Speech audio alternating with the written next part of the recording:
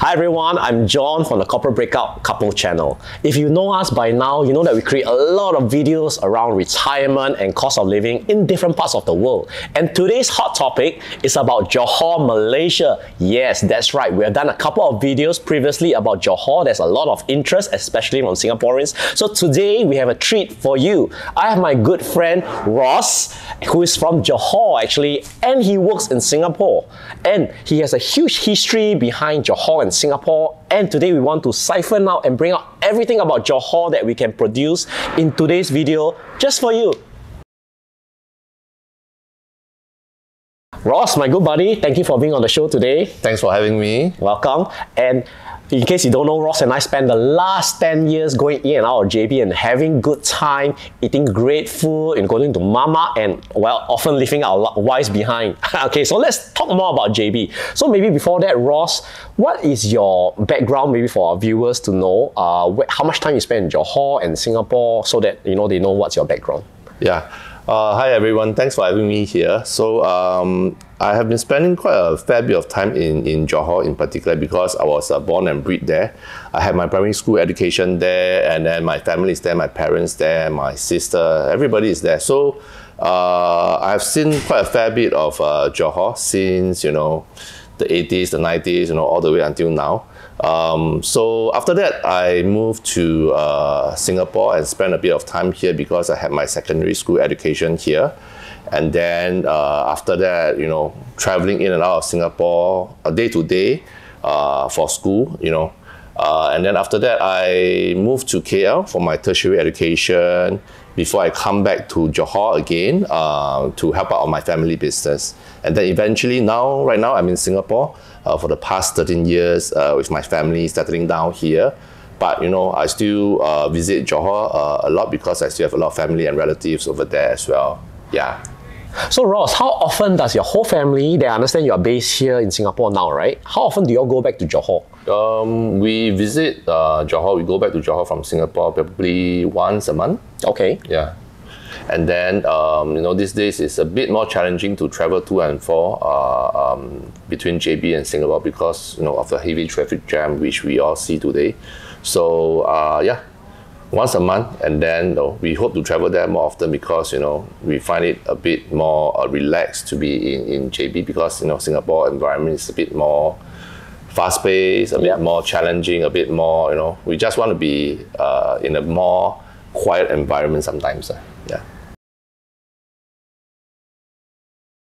So speaking about traveling in and out of Johor, I know before pandemic and after pandemic, right now the causeway, the two links actually are very different from before and after. Can you shed some light to our audience? What's it like maybe before and then what's it like now, especially in terms of the congestion and the time taken?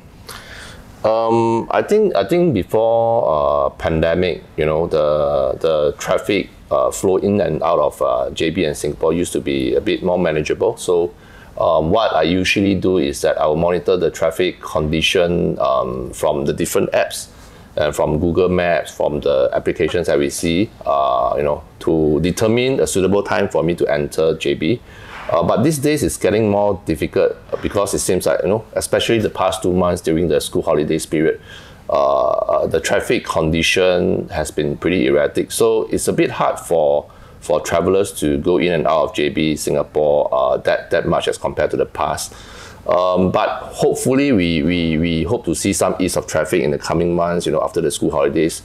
But it seems like these days travelers are more savvy, and then hopefully with the RTS and all that coming up in the next 2 years, things will get better. Yeah. So roughly last time pre-pandemic, how long does it take? Because I understand you stay in the northeast of Singapore, right? Yeah. And you go in via the Woodlands checkpoint. Yep. So last time before and now after, how long does it take? I think during good days from northeast of Singapore to JB probably take me less than 1 hour. I would say good times maybe between 40 to 50 minutes thereabout. End to end? End to end. Wow. Yes, I'm talking about end to end. So but these days I hardly see that kind of duration from my app already. So usually it will take me at least 1.5 to 2 hours. On a good day. So the good day definition has already changed. In the past, it used to be 40, 50 minutes. Now it's like 1.5 to 2 hours, end to end. But of course, I say end to end in the sense that in Johor, my Johor residence is not too far away from the causeway, and but it is still the causeway itself would easily take out about 1 hour plus of the whole journey. Wow. Yeah. Ross, I understand you work both in Malaysia and also in Singapore. Yeah. So can you share with our audience what's your working experience like in both countries? Yeah, so as what John has mentioned, Malaysia and Singapore context. So in Malaysia, I would say that the working environment as well as the business environment is slower paced. And then, but there's a good and bad to it. In terms of work-life balance, I think over there you can strike a better a balance. You don't feel so much pressure in terms of working, doing things. But at the same time, I would say the bad part of it is that you tend to get things done slower. You tend to get things done not as fast as you can be over here in Singapore. And then the other thing is that because of how Singapore is today in terms of its global position, it's a regional hub, it's an international hub for a lot of MNCs. When you're working in Singapore as compared to Malaysia, you tend to have a lot of international exposure. You can have a lot of you can gain a lot of working experience working with different group of demographic of people, and then you get to learn and pick up a lot of good traits from all these people. So I would say in Malaysia, you probably can, but then the chances of that would be less likely because there isn't as much presence of MNCs over there. Having said that, if you ever have a chance to work in the bigger corporations and all that, you will allow you to have a different thinking process, working SOPs, and understanding of the business environment better. So I would say that there's pros and cons. I wouldn't say which one is better and which one is not, but then you just have to find one sweet spot that allows you to grow and experience yourself to be where you want to be. Yeah. What are the biggest changes you notice pre and post pandemic for Johor? If I recall pre-pandemic, I think in those days, the businesses in Johor, I wouldn't say is flourishing. I would say that, it is vibrant, but then business environment is challenging, but then yet people are still able to make a decent living over there. But I can see that the cost of living, the inflation, it starts to pick up because, it could be due to the currency strength of the ringgit Malaysia, as well as different things that come into play. The income, the GDP of the states of Malaysia. So I think from there I start to see that things can be a bit more challenging already. So post, what happened is that when I first went back to Malaysia again, after the borders has opened. What shocked me was that I start to see a lot of shop houses, vacant shop houses for sale, for rent, across the street. It wasn't used to be like that. In the past, a corner shop houses there, it's always taken. It was never vacant. But then when I went back, after the borders opened, post pandemic, I start to see this. Not just in Johor, also in different parts of Malaysia, and that starts to worry me. But the good thing is that lately when I start to go back again, I see that the shops occupancy rate starts to pick up. I hope that this can also continue to benefit the local people. I hope that the business will continue to improve. Now we are still in a recovery mode, so yeah. But I can see that it is a bumpy road. So hopefully everybody, the government, the people, the business environment, everybody can work out their best. Can I say the Singaporeans have a very it's quite an important part of this changes that you are seeing, whether it's during pandemic where maybe the Johor business has suffered, and then post-pandemic, the recovery because of the influx of Singaporeans again? Yeah, I would say that the the influx of the tourism from or the visitors from Singapore do play a huge part in benefiting the local business environment. And we definitely welcome more Singaporeans in Johor, but please, as how you travel overseas, do always take good care of yourself, your family members. Always watch out for each another. And I think it's important for this trend to continue, because in terms of the domestic business environment, it's still striving, or can I say, it's still trying to get better. With the help of the tourism, it can definitely speed up in a sense. Yeah. So that's how I feel. Yeah. Yeah. So Singaporeans, please go visit Johor and give Johor more business, right? Let's talk about cost of living.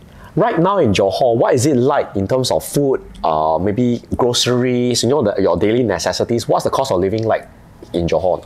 Yeah. John, maybe let me just put into one simple perspective for illustration. This is what my mom has always joke about to me, is that, in the past, I would say maybe 10 years before, if you go to a grocery or you go to a supermarket, when you spend 100 ringgit, you can probably have a full truck of, trolley out from the mud. But then nowadays, when you are, paying 100 ringgit, you can't even get, half of the trolley filled now. So wow, that is what we are seeing today. And for myself, I would say that, in the past, I would look forward to a shopping trip, in the supermarket and all that, compared to now, because, I tend to find prices more competitive. But of course, I can't buy everything there, because some of the things are not as well stocked over there, unfortunately, because, of the demand and all that. But these days, I tend to buy lesser things in Johor, because I realize that the price, I would say price gap, yep. Yeah, it is a lot more closer than what it is in Singapore right now. So wow, there are things that, it's still worthwhile to have a look over there, but there are things that actually you can still choose to get it here in Singapore already, because, the gap, as what John has mentioned, is close enough. But there are, of course, other more interesting things to look at in Johor. There are places of interest.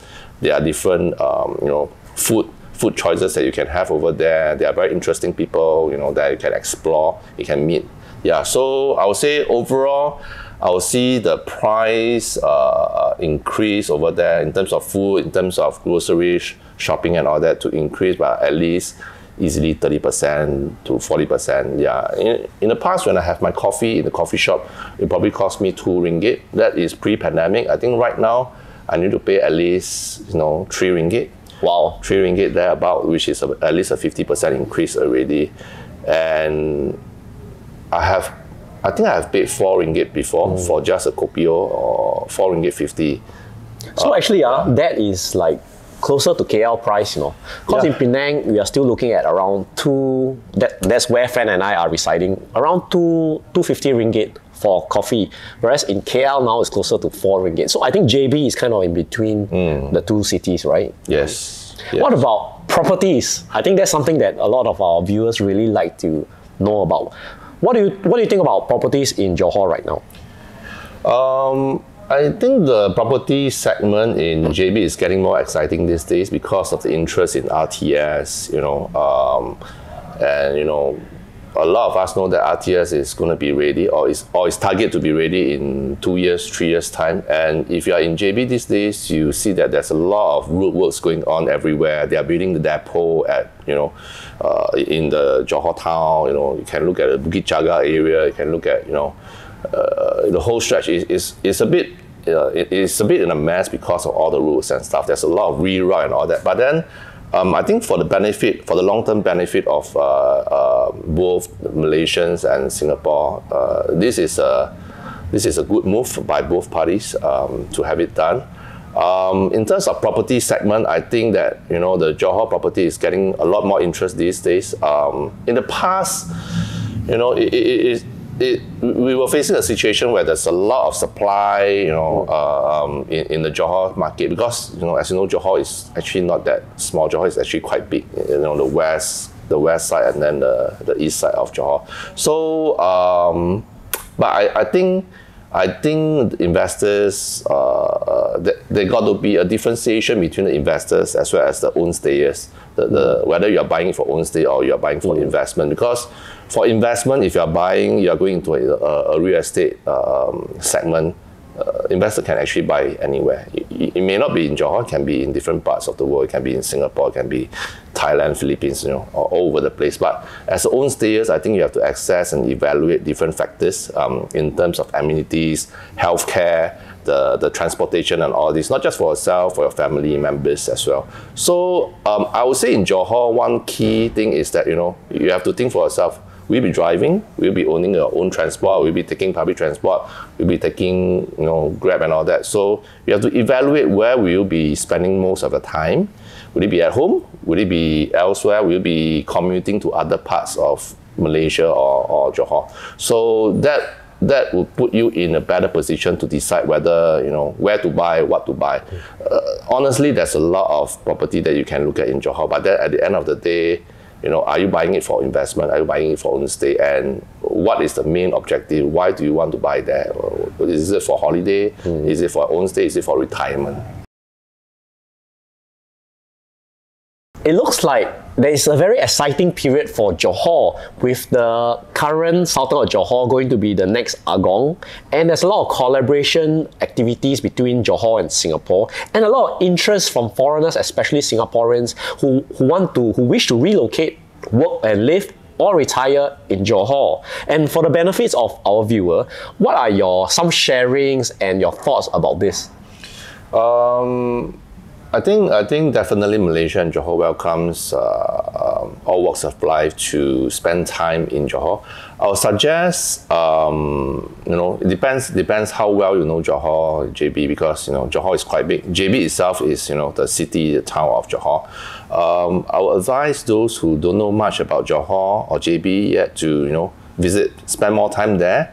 Not just a day trip, probably spend a few more days, a week or so if you can, to walk around, to experience how people live, how people spend their time, where they eat, where they shop,